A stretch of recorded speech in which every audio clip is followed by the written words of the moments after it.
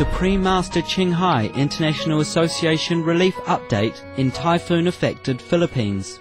Besides ongoing relief work in Myanmar and China, our association's relief teams have also been helping residents in the Pangasinan province of northern Philippines.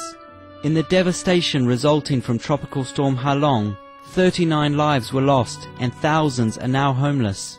Worrying for the safety of the victims, Supreme Master Ching Hai immediately donated $30,000 after hearing of the news. This amount could be used to purchase an equivalent of $418,000 in goods in the United States based on the cost of living in the Philippines. As with other relief activities, additional contributions amounting to over $2,600 were made by our association members to cover their personal traveling expenses related to the relief work. An overseas association relief team was mobilized and joined our local Philippines association members for the aid distribution. Supreme Master Ching Hai continually requests for updates on our association's humanitarian activities relating to the typhoon relief work. Our association's relief team member reports from the Philippines. 今天我们进入灾区，我们来到这个地方叫做 Center Court。那根据这个社会福利处的资源提供我们的这个资料，大概有1732个家庭需要进行这个补助。这一些人呢，是这一次这个风灾里面比较穷困的这一部分人，我们就针对这些最穷困的这一类人做生活必需品方面的补助。We are grateful for Supreme Master Ching Hai's timely aid that reaches those most in need. We pray for our Philippine brothers and sisters at this time, and that their homes and livelihoods may soon be restored.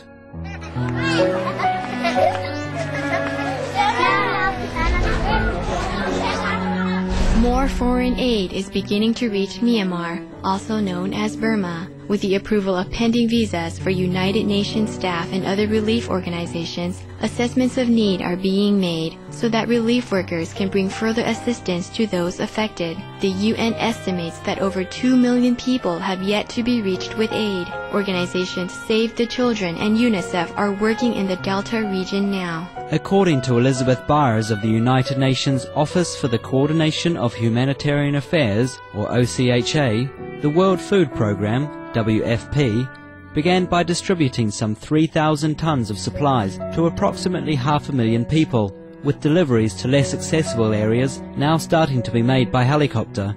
The World Health Organization has also sent a team to focus on malaria prevention and control, while the Adventist Development and Relief Agency, or ADRA, is partnering with USAID to help reach those waiting for assistance. Our deep thankfulness, United Nations and many other relief agencies, for your loving commitment to the cyclone victims. We wish you Godspeed in bringing assistance to those affected for the soon restoration of stability in their lives.